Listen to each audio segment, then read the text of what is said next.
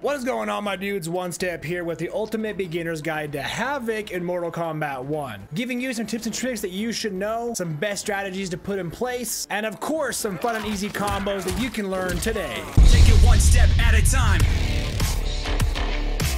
As we get started, my dudes, make sure you subscribe here for more Mortal Kombat content, and go ahead and pause your screen right here because this is going to be the universal language that we use just so everybody knows what we're talking about. Now let's start off with the bread and butter, Havik's normals and his specials, okay? So when it comes to mix-ups, Havik's got some pretty good options. You have your 1-1-2 combo, that's an overhead ender, and I just love that your head explodes in the process. You have 4-1-2-2, that's an overhead as well. Unfortunately, it's not cancelable, but it's still pretty good for an overhead. He has 2-2 for an overhead as well. It's a 2-button input, but you saw there it's 3 hits. For some lows, he has a 4-1-3 combo. Back 2-2-4 is also a low. Back 2-2 you're gonna use quite a bit, and the reason why is you have back 2-2-4 for the low, but then you also have back 2-2 grab for a command grab. And the reason why that's so cool is because it's actually command grab. So you see our opponent here, they're blocking. When we do back 2-2 grab, we're still gonna grab them. It's a great way to block confirm, meaning, okay, my opponent's blocking. Do I want to go for the low or do I want to go for the grab? He's also got his 4-4-3 combo. That's 2 lows in a row, but the most important part there is that 4-4 is cancelable to some specials. So for those that have a keen eye, that have paid attention so far, you'll notice that all of Havik's strings, all of his combos aren't really setups. He doesn't have a way to actually set his opponent up in the air or continue into a special or a combo. Like you can't go 2-2 into a back 2-3 or something like that. His combo strings are more or less just enders and fun mix-ups to keep your opponent guessing. Like if you want to go 4-1-3 and then dash up and do 1-1-2 for the overhead. But there's a reason to this. Havik's got some pretty interesting special moves. First and foremost is his projectile back forward 1. You see there's kind of an animation to give our opponent a warning, but if we enhance it, it goes around the screen, travels around them, and allows for a pop-up if hit. Why it's so good enhanced, it allows you the time to dash up and go for the pressure, make them kind of guess what to do. We also have back forward 3, tear our head off, turns into a heat seeker projectile that, yes, absolutely seeks your opponent no matter where they're at on screen. It'll follow them, it'll find them, and allows for a great pop-up. Very slow on startup, so it's very unsafe, but if hit, it's pretty dang good. You don't want to throw that out there just for funsies. You want to throw it out there when you got good knockdown and when you use this for Oki. For those that don't know what Oki is, it's just a term that we use for pressure when your opponent's knocked down. So let's say you do a combo, right? Like 1-1-2. Then you can just go back forward 1 while they're coming up and trying to figure out what to do, because that 1-1-2 combo creates that space. Look, we are almost full screen. So for most characters, most opponents, you might have the time. You want to make this decision pretty fast, but you might have the time to do back forward 3 to then put the pressure on the field. Fun side note about your back forward 1 projectile, see how close we are to our opponent? It's not gonna travel around us like, kind of like what here. If we're in a combo or close to our opponent, it's just gonna come out. So you can do back 2-2, back forward 1, and it connects for a pop-up. Then you can do 4-1-2 after that, or back forward 2. Like so.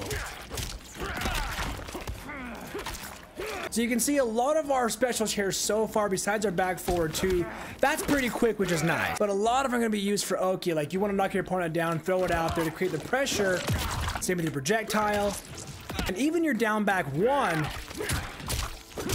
it's a pop-up and that's great, but you saw how slow on startup that was. Believe it or not, it is a full 59 frames on startup. It is truly insane because that's basically just a full-on 1 second, which is quite a long time in fighting games. So you can see so far that Havik doesn't have a crazy ton of stuff going on, but he does some pretty good damage with these simple combos and simple specials. So if you throw it out there, you get the pop-up. Your down back 1 is a pop-up, your back forward 3 is a pop-up, and your back forward 1 enhanced is also a pop-up. So while your opponent is in the air, you see here we have 3 main options for our aerial attacks, our air combos. We have 1-2-3, we got 2-1-2, and we have 2-4. I'm not gonna lie to you. You're gonna be using 2-1-2 probably 90% of the time, and the reason why is because 2-1-2 out of those 3 is the only combo that bounces your opponent back up to continue a combo, and who doesn't want more damage? And the reason why you're gonna use 2-1-2 the most for more combo extension and more damage is because Havik has no aerial special special. So there's no special to go into in the air. That sometimes for most characters, you know, one aerial combo might be better to go into a different air special and so on. Havik doesn't really have that going on for him. So for example, if we do our down back one for a pop-up, we're gonna do 2-1-2. You see that pop-up, we can continue the combo if we wish to. Whereas the other options like 1-2-3 don't really give us that option. Same with our 2-4 in the air. Again, it's great, but I want more damage, right? So you'll probably be using 2-1-2 the most often and either go into a special or your 4-1-2 combo or back 2-2. And doing those combos, of course, you're gonna end with a hard knockdown, and that's great for Havik because he wants to create that pressure with his slow startup specials. So let's say we hit this, right? We jump up, we do a combo, we do 2-1-2, 4-1-2, knockdown, back 4-1 for the pressure, then go in for again. You can kind of see the pieces coming together of like why you might want to stop a combo midway, calm down, and do a special. A couple side notes about his specials. His back 4-2, that's great. It is blockable. It's not a true command grab. But what's interesting about it is you can enhance it. Now, keep in mind, enhancing it takes 2 bars. So it's kind of a lot, but here's what it does. We create this tether between us and our opponent, and in doing so, we can then do back 4-2 again, and it's unblockable. It's an unblockable move, like truly unblockable. Like even if our opponent's jumping, they can't do anything about it. So here's what I'm talking about. My opponent's gonna jump here, we'll enhance it, right? Then we'll wait for them to jump. We'll do back 4-2 again, and it stops them right in their tracks. It's an unblockable 30 damage hit, but the most important part about it is it creates a stun in your opponent, allowing you to combo some more or go into a fatal blow. So if we stun our opponent with this, we can then go into a combo.